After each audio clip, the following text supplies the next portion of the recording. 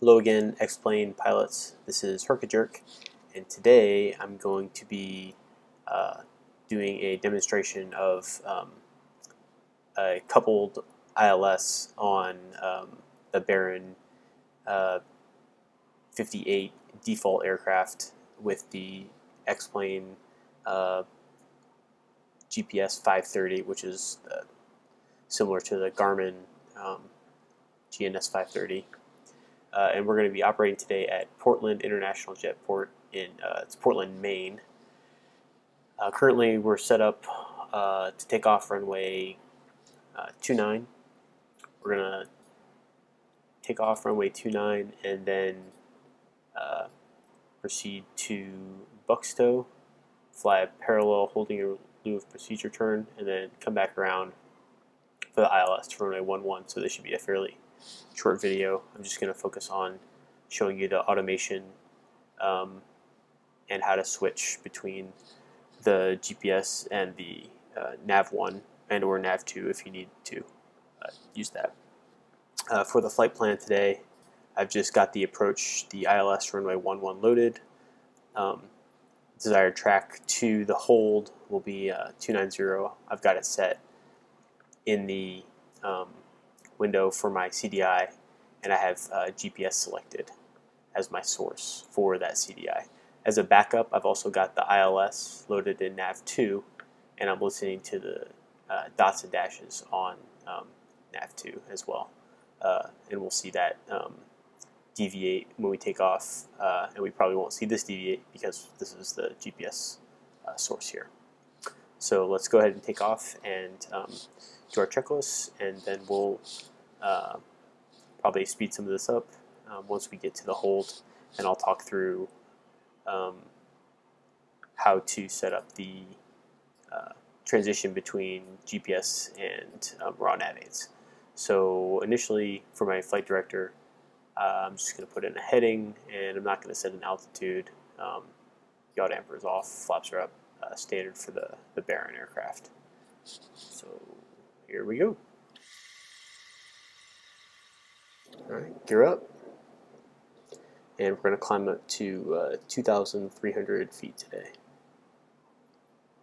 Should be a fairly short climb.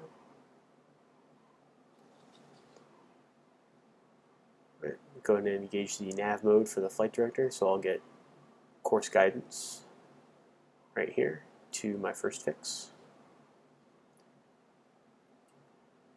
And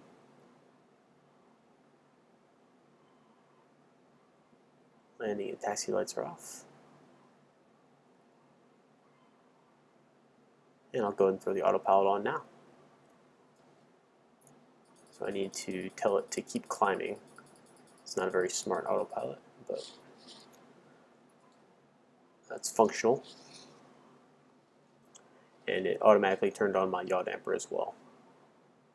When I get to 2,300 feet, I'll just hit the altitude button and it should level me off.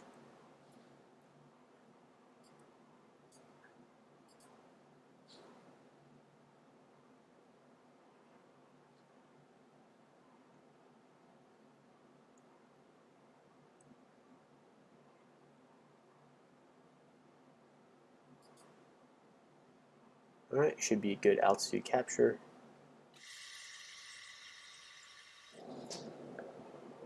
Cool, so we have entered holding in lieu of procedure turn here. Should just go outbound for 1 minute because that's what's depicted on the plate. Then it'll turn me back inbound. Oh, not watching my speed.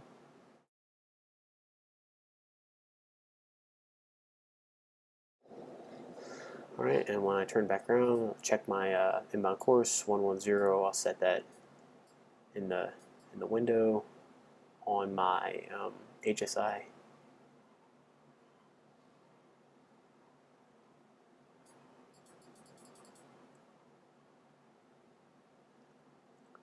Sweet, so that's all set up, and it's going to fly at intercept heading.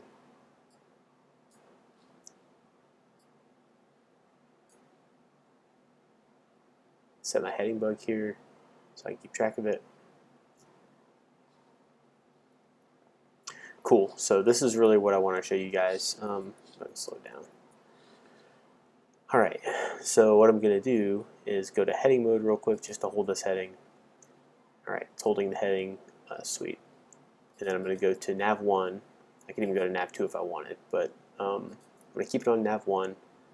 And now I've got a good CDI deflection letting me know I'm on a good intercept heading to intercept the localizer inbound. So I'm heading this way, and I need to intercept the localizer inbound 110.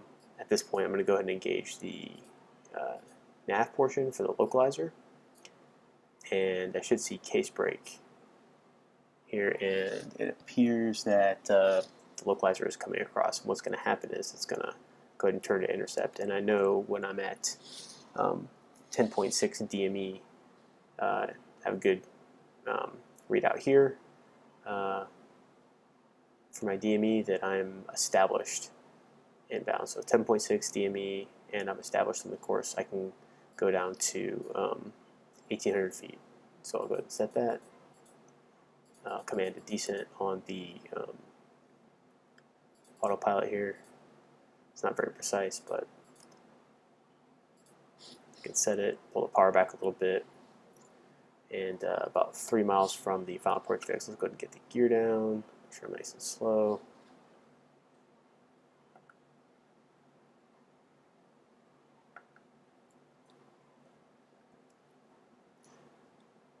All right, when I get to 1,800 feet, I'm going to go and level off because that's my final approach fix altitude, or glide slope intercept altitude. Now I'm just going to wait for the glide slope to come down. Sweet, gears down, flaps are coming all the way down, and I'm just waiting on the glide slope. And I should see it twice, here on the nav 2 and here on the nav 1. A little bit high, that's okay. It's just at or above altitude. So